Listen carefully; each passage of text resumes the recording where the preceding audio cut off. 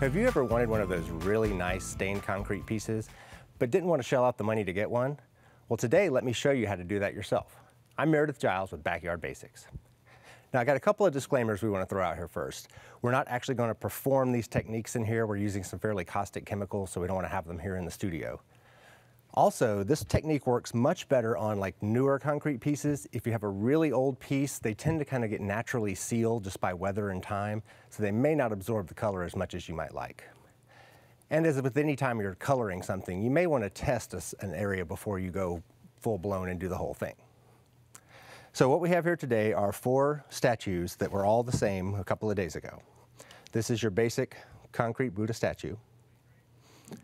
Now our first step, we're going to take and clean the statue really good, make sure it doesn't have any dirt or any stickers or anything of that nature on it. We want to get it down to a nice clean state, maybe even wash it with some water if you need to. Now our next step is really quite simple. You may want to put on some nice gloves just to make sure you're protecting your skin and things like that. But what we're going to do is simply take some liquid iron from the garden. We're going to put this straight into a spray bottle and we're just going to spray the entire piece. Now liquid iron, as you can see, is quite a good stain. So you want to make sure you put something down, maybe try not to work on your driveway or your deck or anything of that nature because you don't want to stain that. So make sure you've got a good work area before you start. Now a piece like this, I let it dry for about 10 minutes in the sun. It was ready to go. If I wanted it darker, I could have actually put another layer on there and that will actually bring out more of those reds and that kind of natural rust color.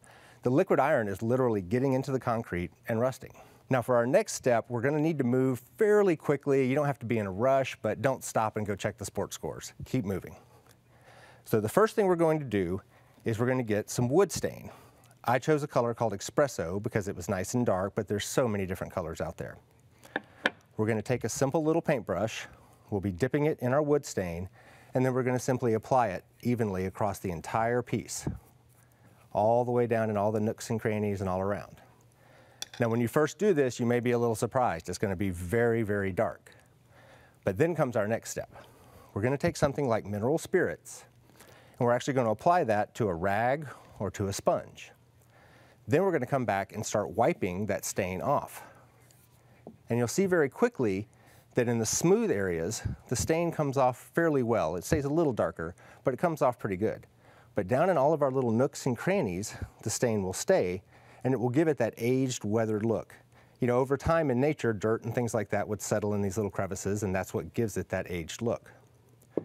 Now, if you're concerned that it's still a little too dark in the crevices, you might take something like a stiff bristle brush and just kind of work down in those areas and try to get a little more of that stain out. It is easier to maybe come back and make it darker, but once it's darker than you want, it's hard to get it lighter again. Now, once you have come to that step, you could leave it just like that. But if you want to seal it naturally and keep that look a little longer, you could use a product like beeswax.